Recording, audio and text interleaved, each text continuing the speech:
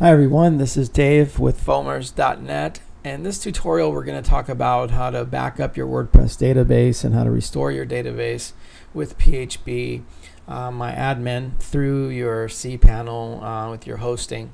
I don't have to tell you, how important it is to have a backup of your database and to back up your database regularly. Your database stores everything from all this content here on our sample page, for example, and your links, any comments, anything that you've ever added to your website is stored in that database. So if you're updating your site regularly, you'll want to do regular schedule regular backups for that database, and it's pretty easy to do through your Cpanel, and that's what this tutorial is going to be about. So let's get right into it. The first thing we want to do is log into your Cpanel here. So let's go to our Cpanel here. We use HostGator. We've been using HostGator for over 12 years. They never let us down. They're a very good host. So we'll log in, and Cpanel and HostGator looks something like this. If you're using Bluehost or GoDaddy, it's going to look a little bit different, but the process is basically the same. You're going to want to find this PhpMyAdmin icon and click on that. That'll take us to our databases. Quickly, now we're at our databases, and then in certain depending on what type of setup you have, you may have multiple instances of WordPress which will have multiple databases. In this case, on this domain we have 4 different ones, but we're just gonna, what you're gonna do is just look for yours, and you're gonna click on one of these databases. In this case, we're backing up this one, the top one right here, so we just click on that one, and then here you'll notice all the tables and all these tabs up here, and this is basically the structure of the database. And what we're going to do is back it up, so we are going to click on export, which is right here, and once you do that, you'll see that this little radio button here, it's already been checked with quick.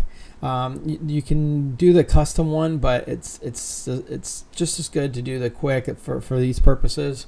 All you need to do is just the quick, display only the minimal options.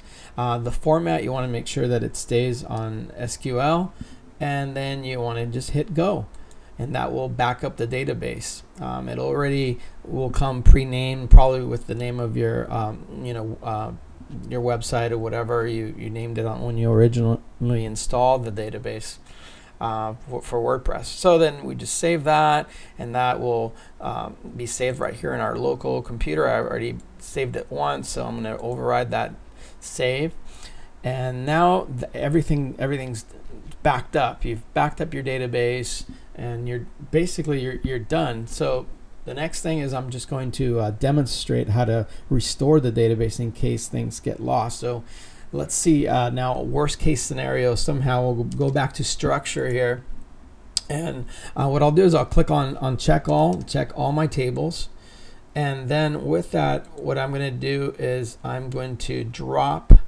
say drop all the tables, and it's going to ask me, do you really want to do this? It's going to delete everything that I have on that side, and I want to say yes, just for this demo here, and that's going to delete everything. You notice that all the tables that I had here, they're gone now, and just to prove it to you, we'll go back to the website here. This is the actual website, and we will try to go home again, and it'll say welcome to WordPress, where it's asking you to install the database and everything from scratch. So the site's gone. This is worst case scenario. Now we need to restore it, and the way we do that is we're going to go back into PhpMyAdmin now, and we're going to import. We're going to click on import, and here we're going to browse down to where we saved that file, which is here.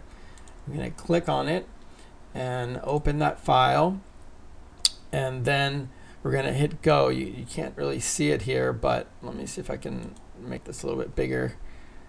You still can't see it, but we're going to hit go here. There's a little button that says go here after you've selected your file, and that is going to import all that information that you had because you made that backup. And as you can see, all my tables are back on track here. Everything's fine, and we're going to go back to the website now, and just to see if everything went back the way it was originally.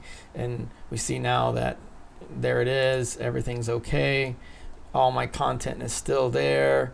Nothing is missing, and that is such a relief, especially if that actually ever happens and you need to do something to put everything back as quickly as possible. Now, if you're still a little bit afraid to do this on your own, or you think you're going to break the website, if you're not sure how to update to the latest version of WordPress, feel free to write us an email at sales, the word sales at foamers.net, or you can even leave a comment here below. If this was if this tutorial was helpful, leave me a comment and let me know. I would really appreciate that, and thank you very much.